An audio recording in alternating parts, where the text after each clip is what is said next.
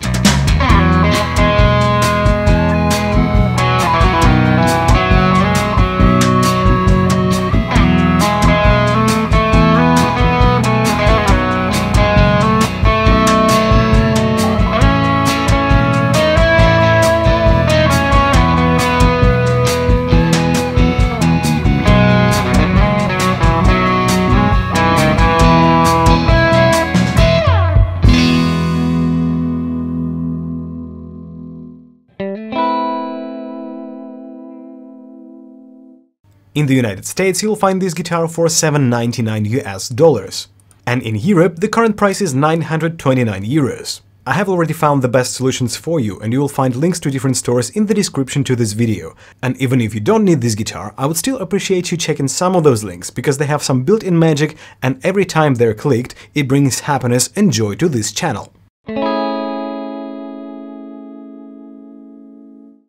So here's the box the guitar comes in. It really is a plain box and the only thing written on it is the model name on the bottom. So let's open it and take a look inside. Fun fact, it seems like this box was meant for a bass.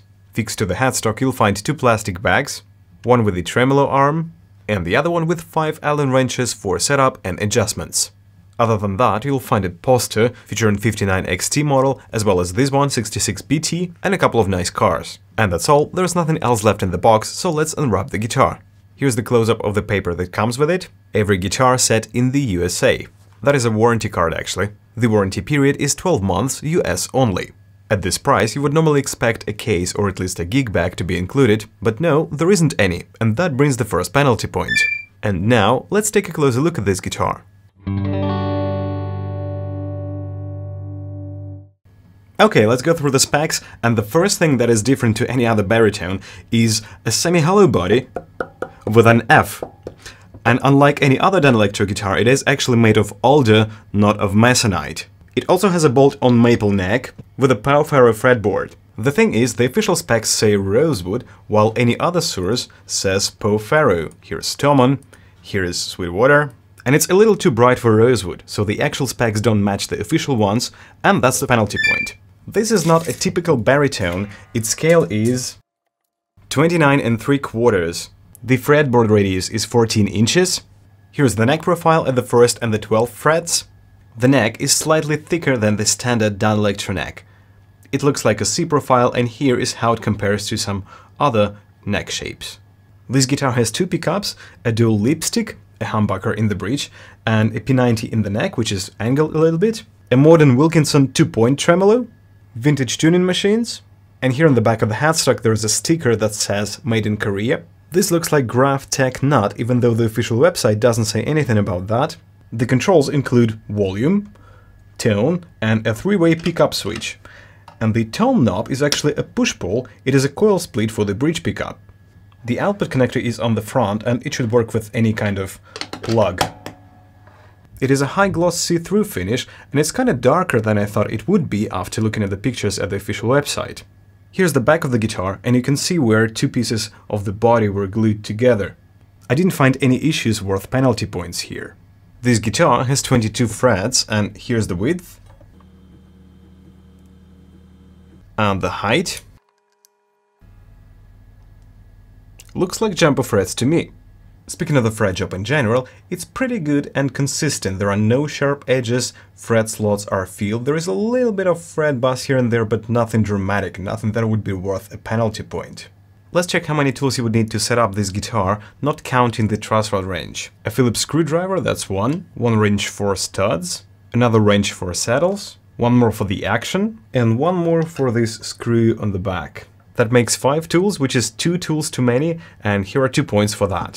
The truss rod adjustment is not accessible right away and requires a screwdriver to get to it, and that's another point.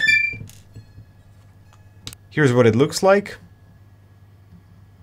Let's talk about the tune instability, or instability, because there are a couple of things here that make this guitar go out of tune from time to time.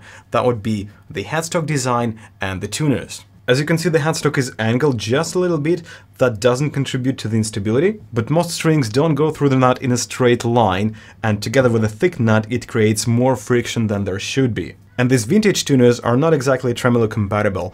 There is no tightening screw here, so I have no control over how tight they are, and even though this guitar stays in tune better than I thought it would be, changing these tuners to something more tremolo appropriate would be a great improvement. With that said, here's another point.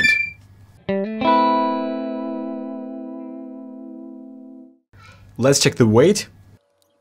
3.5 kilos almost, or 7.6 pounds. This guitar has a very long and heavy neck, and if you let it go, it will go down and bring another point.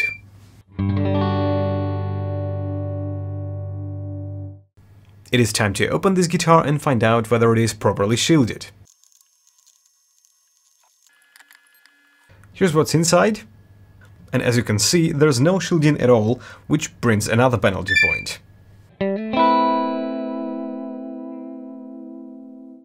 Here's what different pickup combinations sound like. I will be using amp number 1 for the clean sound, which is Eras of Black Space.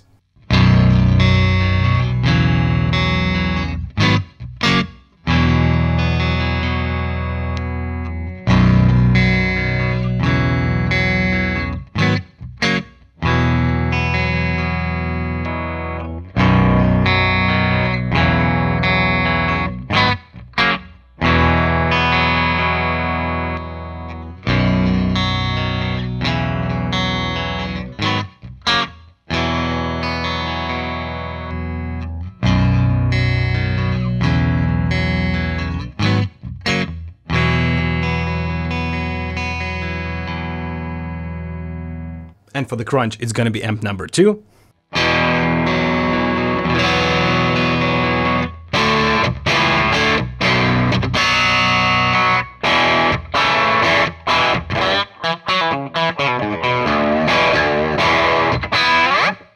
And finally, amp number 3, angle iron ball for some high gain stuff.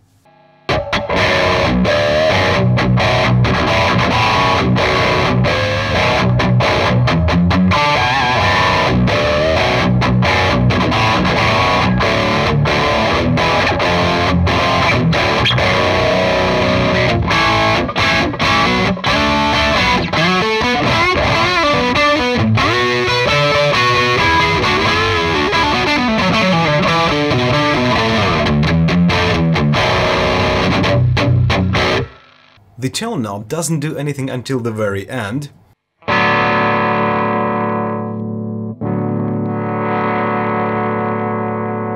Which means a wrong type of pot was used, and that's worth a point.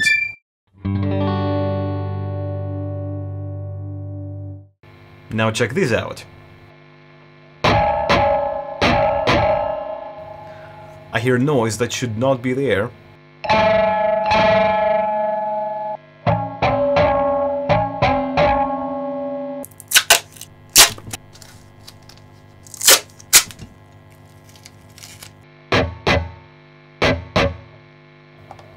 That's much better. 2 points for that. 1, 2.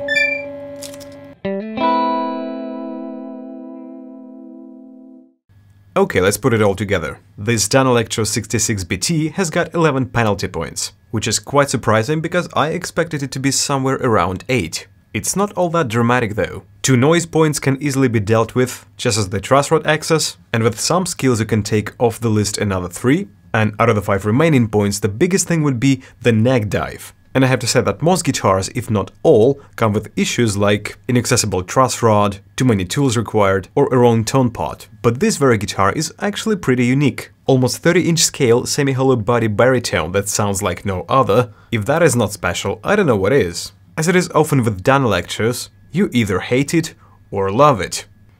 Now, watching this back, I realized that it kinda may look like a negative review, which it isn't at all, because it is a great guitar, it plays well, it sounds good, and most importantly, it's fun to play. So if you have any chance to check this guitar at your local store, do that, because it is totally worth it. Wow, you've made it to the end of this video, and I'm very happy about that, because first I can say thanks, and second, not many people make it this far.